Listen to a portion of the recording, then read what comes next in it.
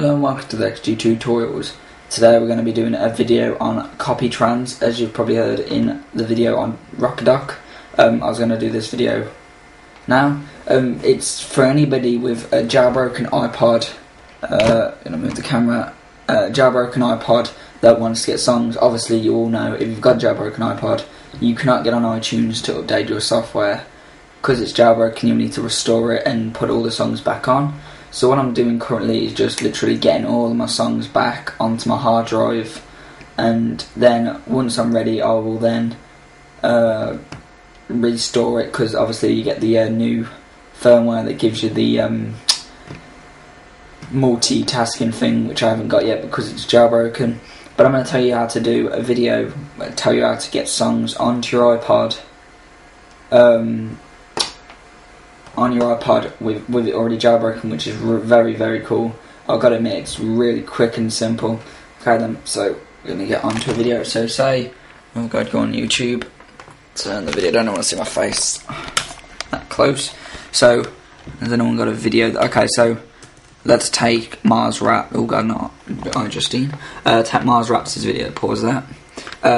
Obviously you see that, yeah? So literally, you're going to get a program called Free YouTube MP3 Converter. Doesn't matter about the firmware, it doesn't really matter.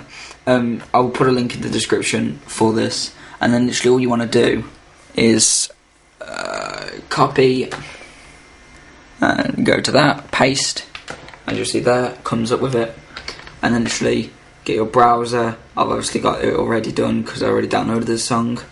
Convert it, well, download. It'll download, then you minimise this, and then also this will be in the description, copy trans. I'm going to close the internet as well. This is a very cool one, so, oh god, what's this? Okay, you want to go to, which one was it? Copy trans manager, click on that, it should say starting program, well, downloading for you for your first time, and then it will come up with something like this. Exit that, and then it is now saved to plug in your iPod. Obviously it will detect my iPod already in, it's already clicked, and there's all your songs, and literally simply you can go through all of them. You can delete stuff, so if I go to like this one, start one, you can edit it all, change, delete, and then the one thing you want to do is go over it, add this track, and then it'll come up with a browser file. As you see, all my songs that I've currently got on my hard drive is here.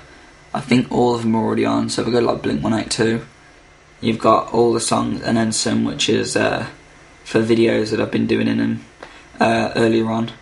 And literally you just click, add the song, and then it'll come off this, and literally it'll add it, and you'll have like, let me see if I can get my mouse into the picture at least. Where's my mouse? There it is. I can't even see my mouse on the screen.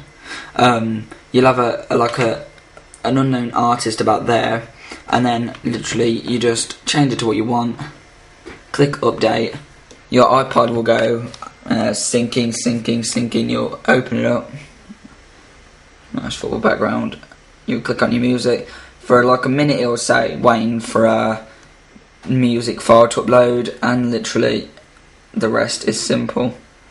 As you can see, I've got, let's see if I can get my iPod to go on a bit of a slant so I can get over it. I'm going to stand up, get my head in the light, zoom in. As you can see, I've got a lot of my albums, all with album covers. Gotta have album covers, and literally that's all you've got to do to get music on your iPod. I did a quick video on this earlier on during this account, and it weren't really explained very well, so I just wanted to get this video over and done with, because I thought that getting this video done would be very helpful to people, because I know I was struggling with all pardon me, I was struggling with how to get videos on